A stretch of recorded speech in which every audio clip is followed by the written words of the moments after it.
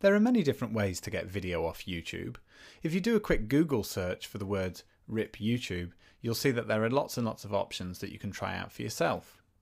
The two that I'm going to show now both work online and both give options that are very useful for this kind of remixing. The main ones being that they will download in movie format, QuickTime Movie, and also as MP3, not just in the Flash movie format, which is what you'll normally get with a lot of the downloaders. So here's a YouTube movie that I'm going to use in my remix. This chap's built a clarinet out of a carrot. It's quite an original kind of sound. So you're going to hear that in my remix as I use it. So what I need to do is copy the address of the YouTube movie up there in the address bar at the top. And then I'm going to use one of these two different services. So the first one is vixie.net.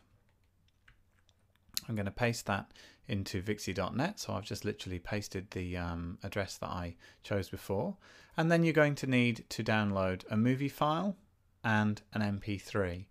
Now you need to do both if you want to be able to remix later on your video back in with your audio. We're going to need the MP3 only to work on just in the audio. So let's download the MP3 first. So I just choose that and then click Start, and off it goes. Now, while that's going, I'll also go to the Zamzar website. So this is zamzar.com. When you get here, make sure that you've chosen a URL to convert rather than files. And again, you just paste the address into there. Choose the format that you want. So I can choose from a number of different formats, a MOV I need, and an MP3. Write your email address in there and then click Convert. Now the difference between these two websites is that Zamzar is now going to send me an email when it's finished doing that.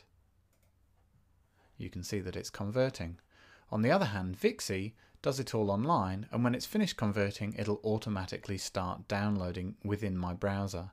So in a way there's a bit of an extra step with Zamzar, but I have found perhaps a little bit more success with Zamzar than Vixie over this week while I've been working on my first remix.